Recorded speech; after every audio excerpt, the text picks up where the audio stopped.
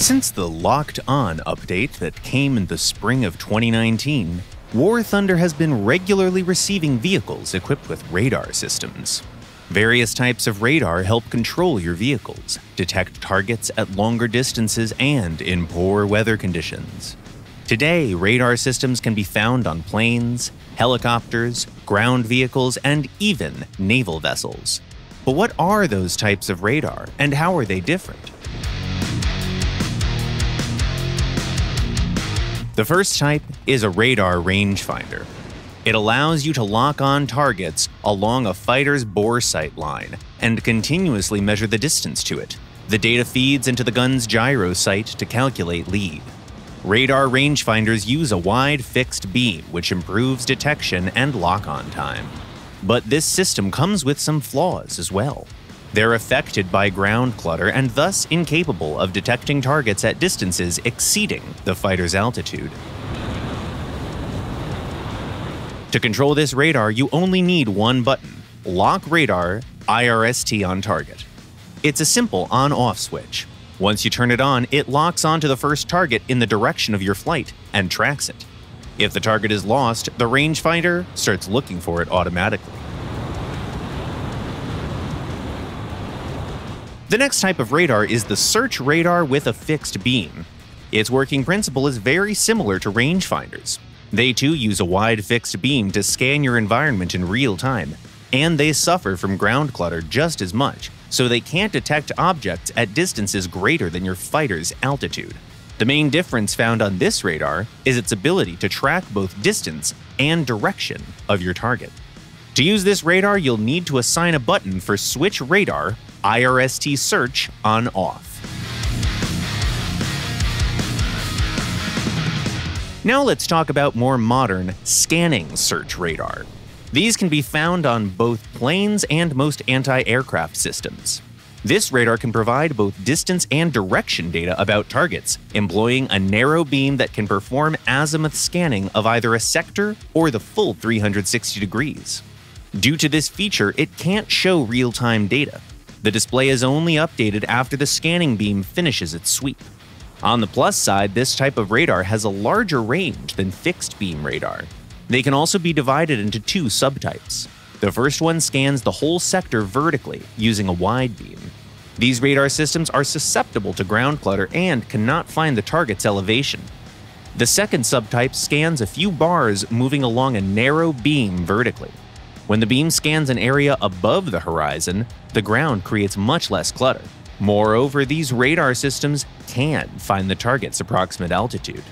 To control scanning search radar systems, you can use the following functions: Switch Radar IRST Search on-off, change scope scale, change search mode, select target to lock, and change radar IRST mode.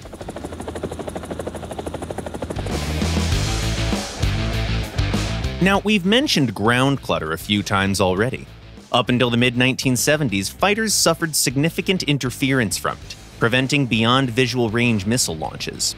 Detecting targets below the horizon level has always been difficult because the beam would touch the ground.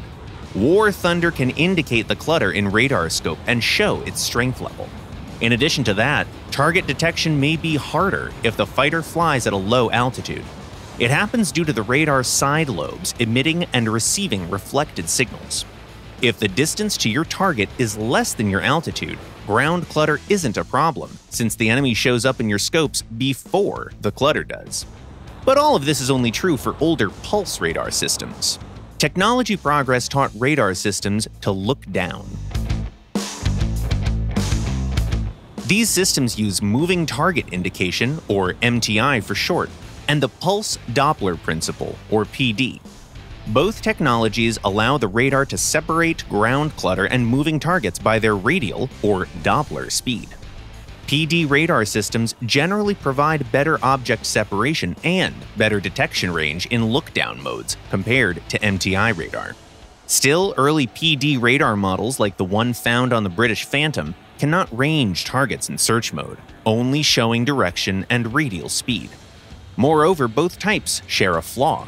They cannot detect targets below the horizon if the targets are flying perpendicular to the radar beam. Early pulse Doppler and MTI radar systems also experience issues with detecting tail-on targets, because terrain moves at a high speed relative to the fighter, and ground clutter prevents detecting targets flying along the same direction. More advanced radar systems, such as the ones found on the F-4EJ KAI and the J-37 Viggen, can detect targets well, both tail-on and moving towards them. By the way, ground clutter is just as much an issue for ground radar systems. Pulse Doppler and moving target indicator technologies had been implemented there even earlier than on aircraft. Since ground radar moves less and almost not at all compared to aircraft radar, they show a more reliable performance. The increasing popularity of radar naturally led to the invention of countermeasures. We call it chaff. Chaff is basically pieces of foil that show up as fake radar targets. Aircraft equipped with early radar systems see fake targets in search mode and have troubles in tracking mode as well. Meanwhile, pulse Doppler and MTI radar systems are resistant to chaff. They can ignore countermeasures in search mode, along with the ground clutter. In tracking mode, chaff only works if the target is flying away from the fighter or moves across its course. No chaff can prevent lock-on if the target is flying at the radar.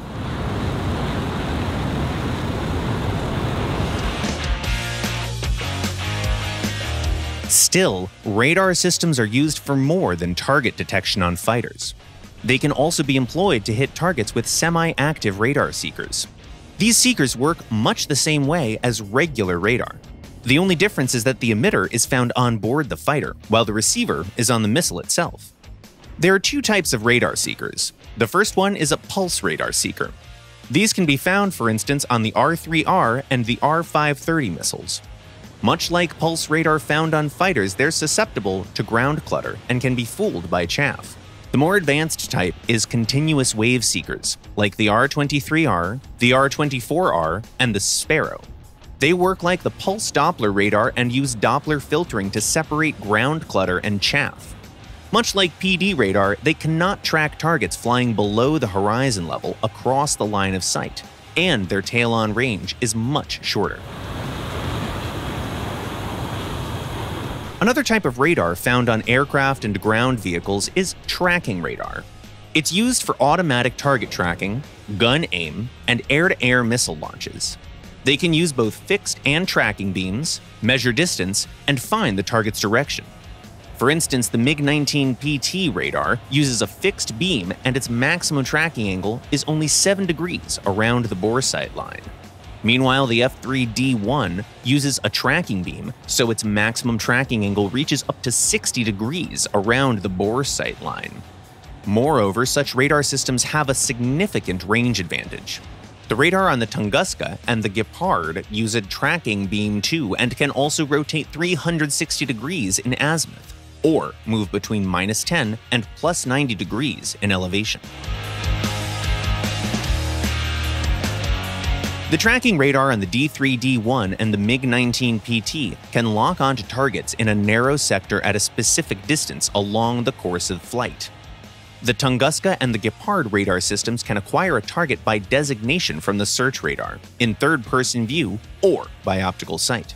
You can cycle targets to lock on by pressing Select Radar/IRST to lock, or with a moving target queue that can be controlled by keys assigned for Horizontal Radar/IRST target queue control axis and Vertical Radar/IRST target queue control axis.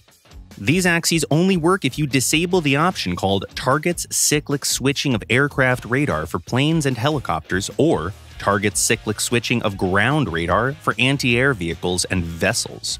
A tracking radar performs a fine search in the specified area to lock onto a target, ranging direction and distance. If there's more targets in the area, it can lead to a lock on the wrong plane or helicopter. Moreover, a target with a high angular velocity at close range can move out of the tracking radar's detection area, rendering the fine search useless. It might look like a bug, but it's a real-life problem for radar systems replicated in the game. To control the radar, you can use the Lock Radar IRST on Target button.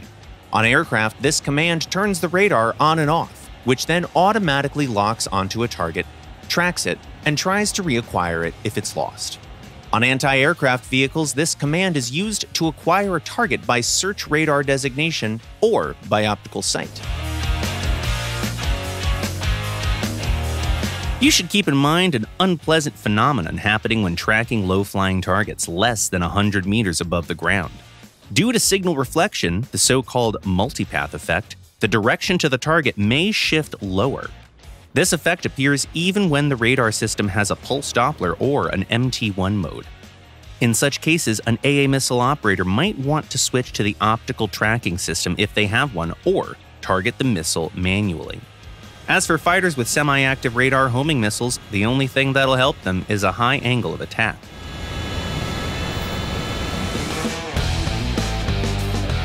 And now it's time to talk about the system that adds this IRST part to every command we've mentioned. IRST stands for Infrared Search and Tracking.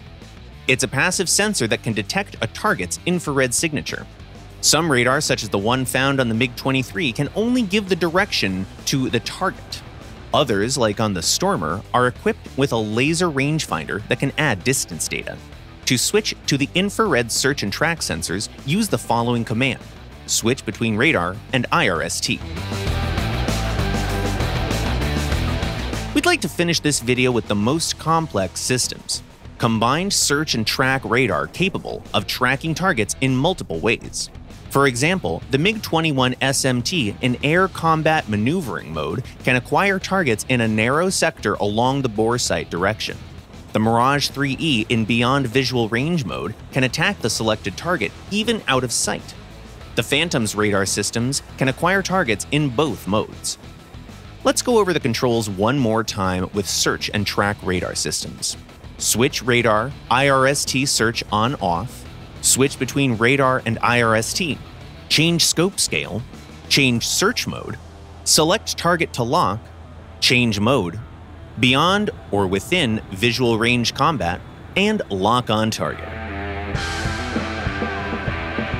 That's it for today, friends. Our long story about everything that has radar in it has come to its end. We wish you less clutter and more beyond visual range frags.